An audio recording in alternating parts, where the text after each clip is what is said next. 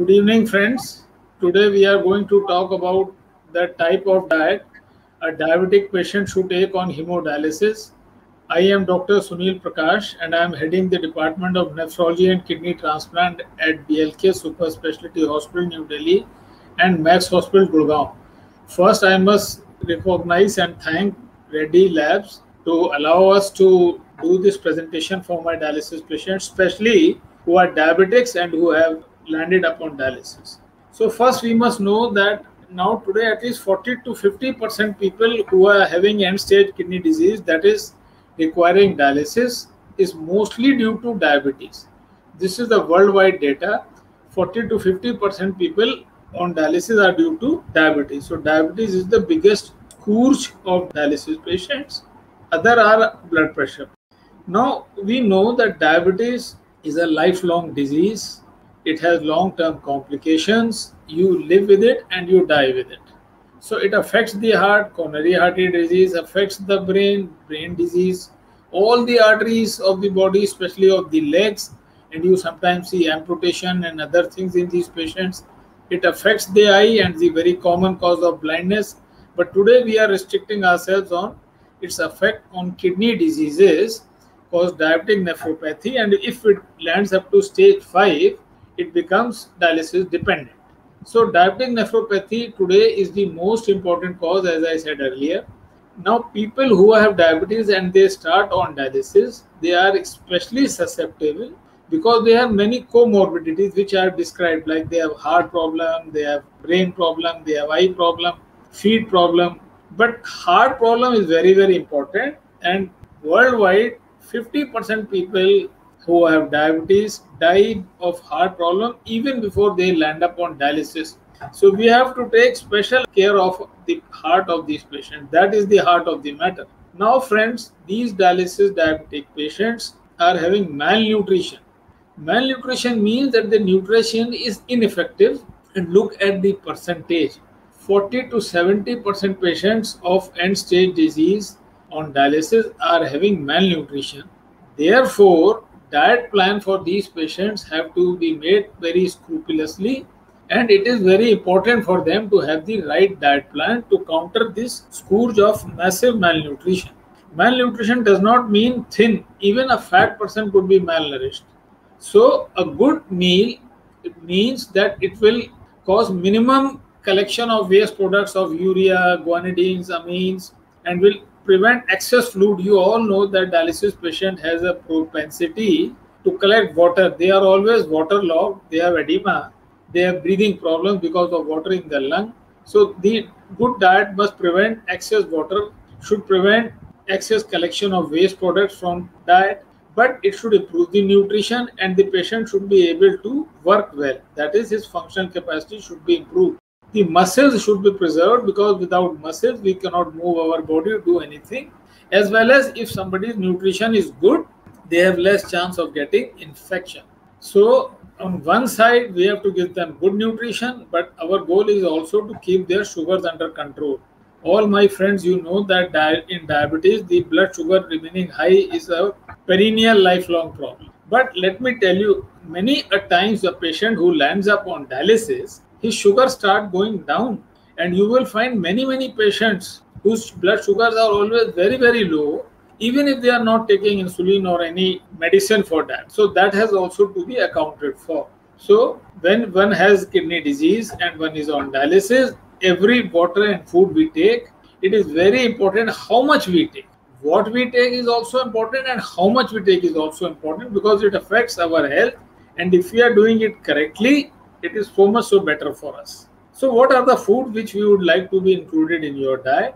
Now, there is no fixed regime. That is why I don't like many times the dietitian will give you a piece of paper, do this, do this, do that, because every one of you will require some modification, and this modification will also change over time.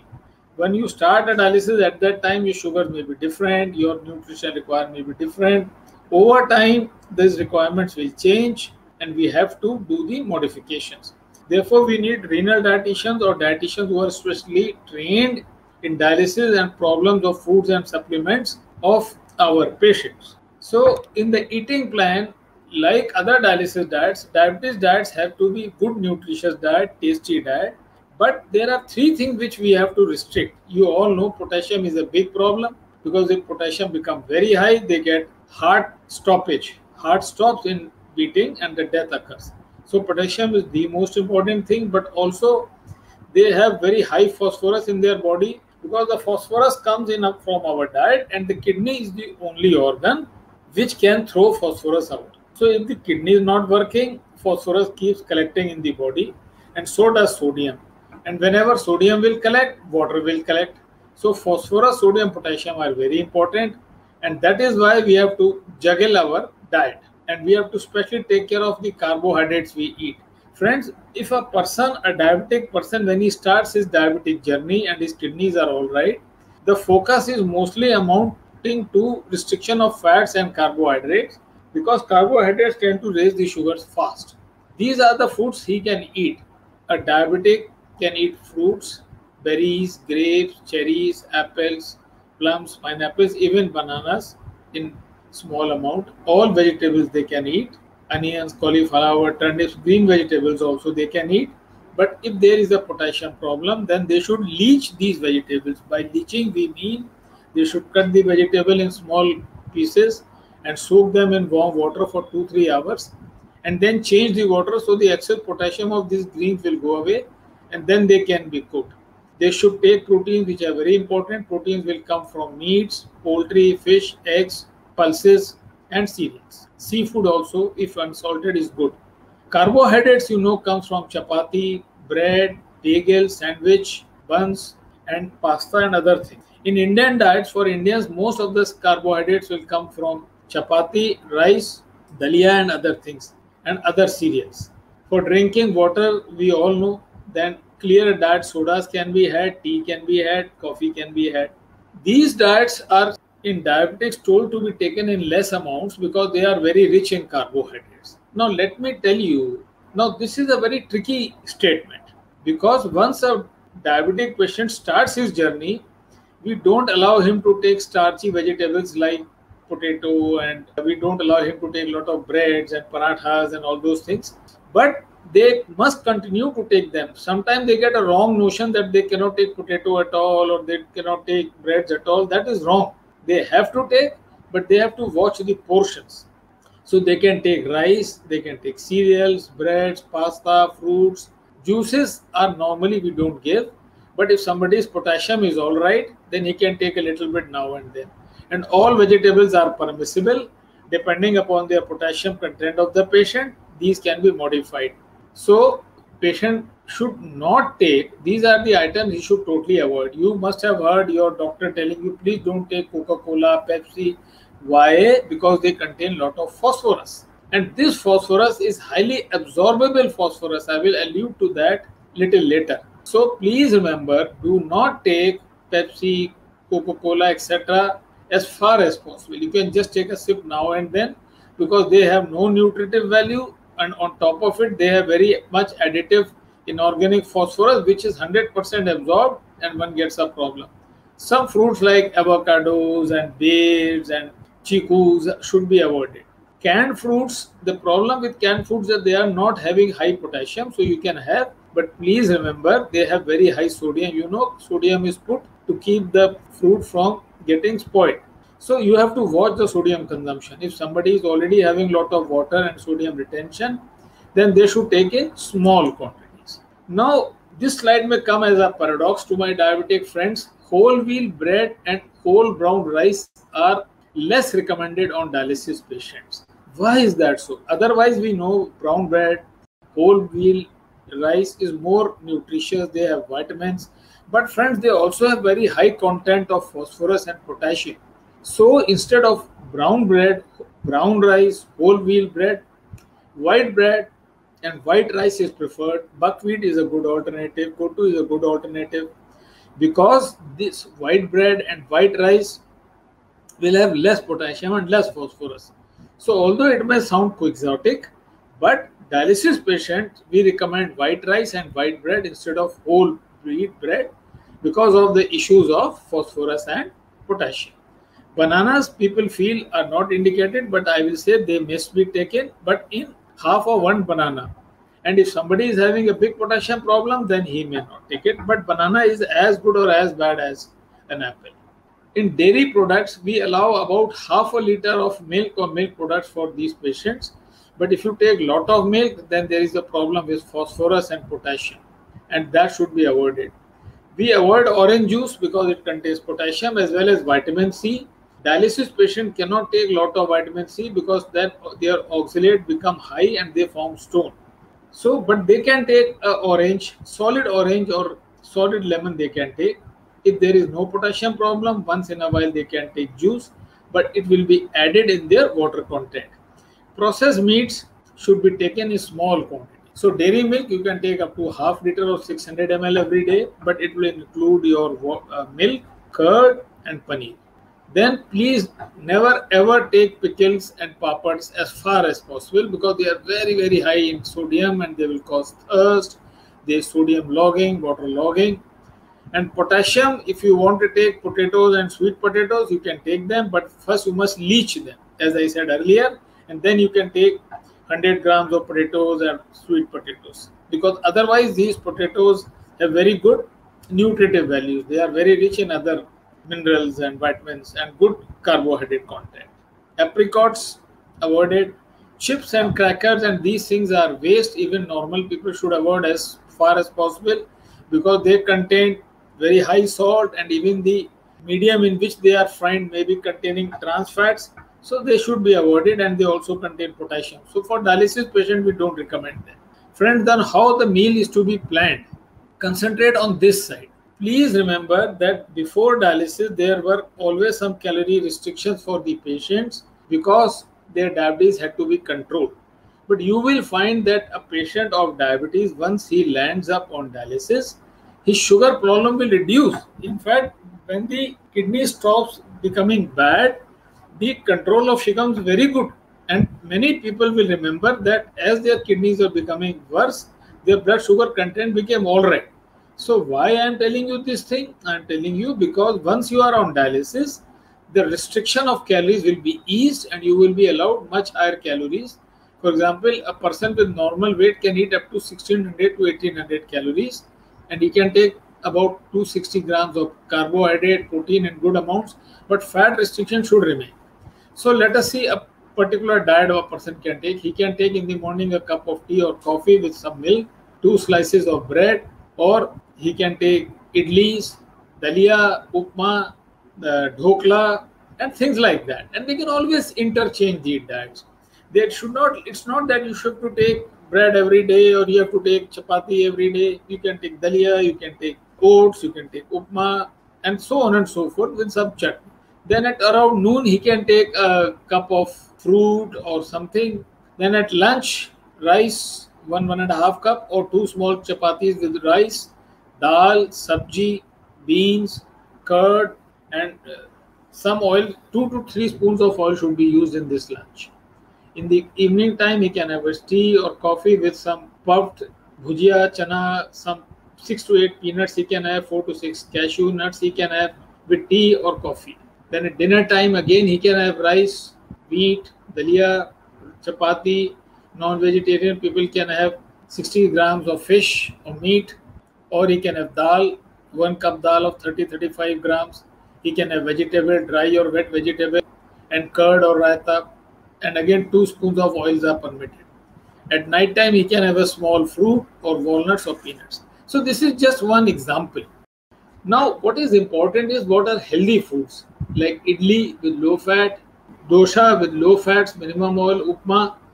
But if you put lot of fat and oil in this, then they become bad meals. Similarly, you can have dal, sprouts, chicken, tikka, which is grilled, not fried. It's not oily fried Punjabi chicken. That's not good. You can have fish, tikkas with less oil.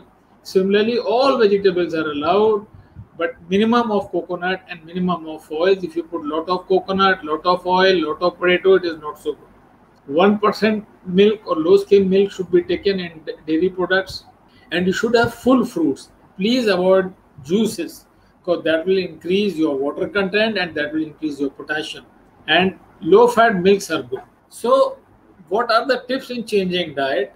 As I said earlier, we should avoid brown rice and we should do the rice in more water and then sieve the water. It will remove the excess fat, starch. And similarly, you can, instead of rice, sometimes you can use dalia, you can eat wheat, you can eat barley, jowar, ragi. So, and you can use combination of all these cereals. And if there is no potassium problem, then rice should not be washed many times. But if there is a potassium problem, then some leaching has to be done. It is important that we can make good nutritious food without much oil. But if you have to use oil, I recommend 4 spoons of oil should be used every day.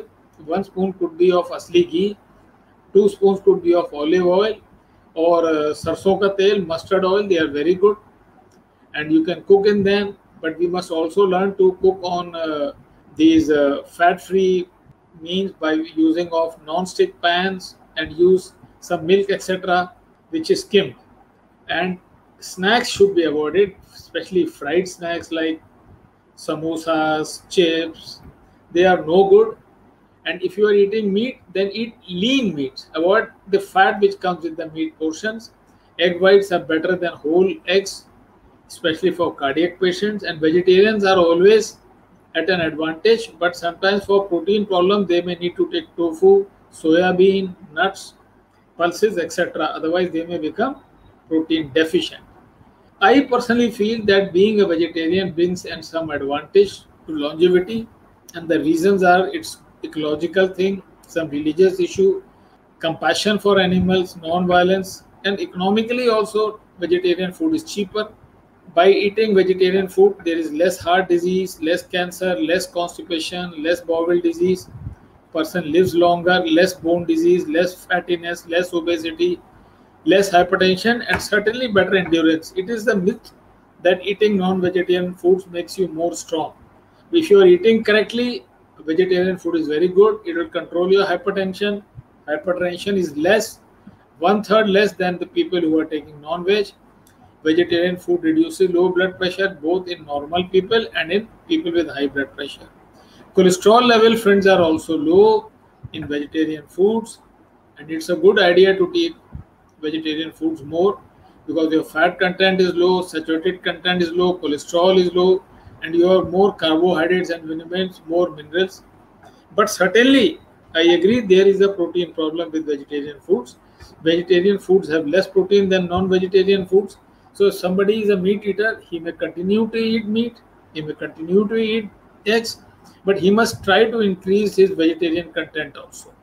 Because cancer rates are also low, 25 to 50% people who are eating more vegetables and fruits, they have low risk of lung, breast, colon, bladder, stomach, mouth, and other cancers. But it has to be under careful guidance. A well-planned vegetarian diet will be useful before dialysis patient has landed upon dialysis. It slows the progression of a diabetic to kidney disease and dialysis.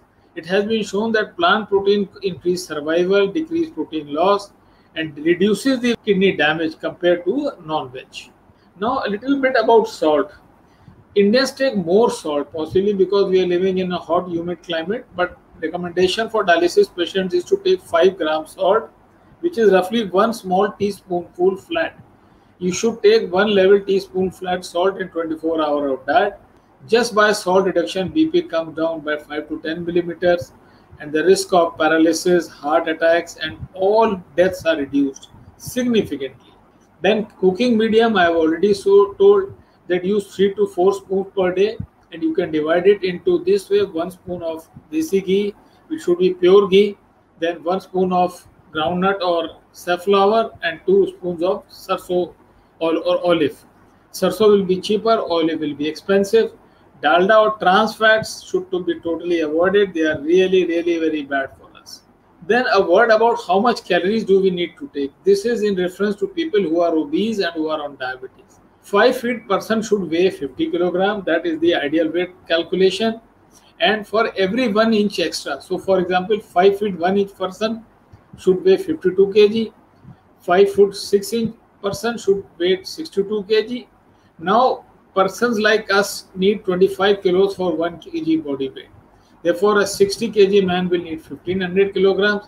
But dialysis patients will need more calories, especially if they are more active, but otherwise also because they lose some nutrition in dialysis also.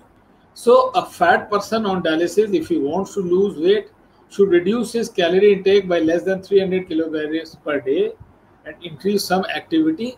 In that way, he will reduce his weight gradually. Let us see how. First, we must know the amount of calories each food has. One flat teaspoon has 20 calories. Two chapatis, two breads have 100 calories. One paratha you see has 200 calories. So if you take one paratha, you eat 200 calories. If you take chapatis without ghee, you eat half the calories. So one paratha is nearly having calories of 4 chapatis. So it is prudent if a person is fat to take less of parathas. Then one should take dal, 150 calories, vegetables not much, and curd and all those things are not so much. But obviously chicken will have more calories than dal.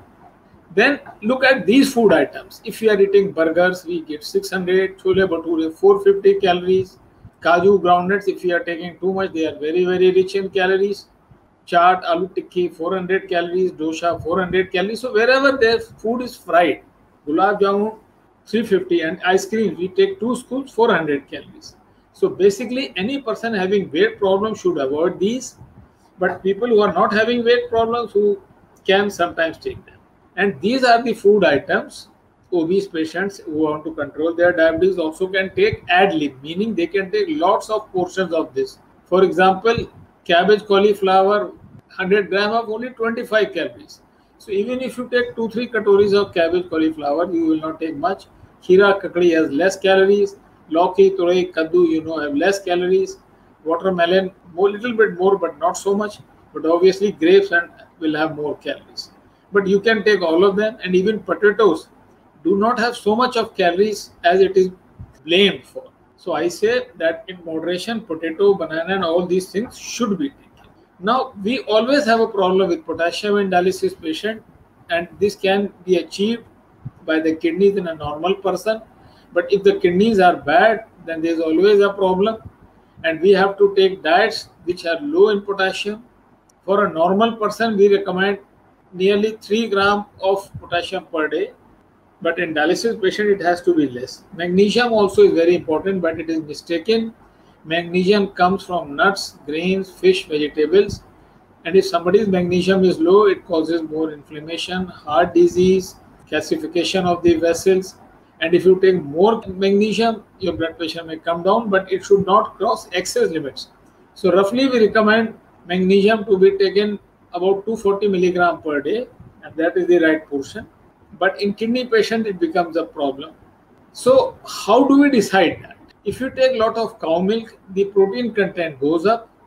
So we can, if we are having need to take milk, and if the protein content is already coming from other sources, then cow milk could be replaced with rice milk, chestnut milk, oat milk, because they have only 0.2 to 0.3 gram per 100 gram of protein, and here they have more than 3 gram per kilo. Similarly, breads, cereals have high proteins, whereas cooked rice, corn flour, arrowroot, cooked sweet potato have less protein. So if somebody needs to reduce his protein, they can use this formula. But I must warn you, dialysis patient, we recommend them to take at least, if they are weighing 60 kilogram, they must take 70 gram of protein. Friends, I have to warn you against phosphorus. You must have seen dialysis patients, their phosphorus is already high, and your doctor is worried about phosphorus. Why so? Because phosphorus comes in many forms, but the most dangerous phosphorus is the preservative and the additive salt in preserved processed foods. Phosphorus is added to increase the quality, color, texture, flavor, and maintain the shelf life of the food is increased. In Western countries, every day people are taking 500 milligram of phosphorus, and the problem is that this inorganic phosphorus in processed foods is 100% absorbed, and that creates very high phosphorus level and a problem. For example, the phosphorus of chapatis, dal is absorbed only 20 to 40%. Milk and meat is absorbed only to 40 to 60%. But Coca-Cola, preservative and fancy food, preserved foods, You see the absorption of phosphorus, it is 100%. So whenever additives are used in food of dialysis patients, they will get high phosphorus content, and that is why they are told not to drink Pepsi and all those things. So friends, toward the end I want to say that if the nutritional intervention is done with intelligence, better management of uremia is done, better acids are controlled in the body, sodium, potassium are better controlled, their bones are better saved, they don't get osteoporosis by right food, less water and salt retention will occur. And if it is started early in life, depending upon the stage of renal failure, one can certainly delay the onset of dialysis. This is the nutshell. A patient not on dialysis, normal people also should use this pyramid in their diet. They should take 5 to 6 portions. Biggest portion should be of grains, vegetables, beans. Then 3 to 5 portions should be of vegetables, 2 portions of fruits, milk 2 to 3 portions, meat 1 to 2 portions. Please avoid fat, sweet and alcohol. They should be used very, very sparingly. Friends, some will live to eat and some will eat to live. We have to make a choice because we are what we eat.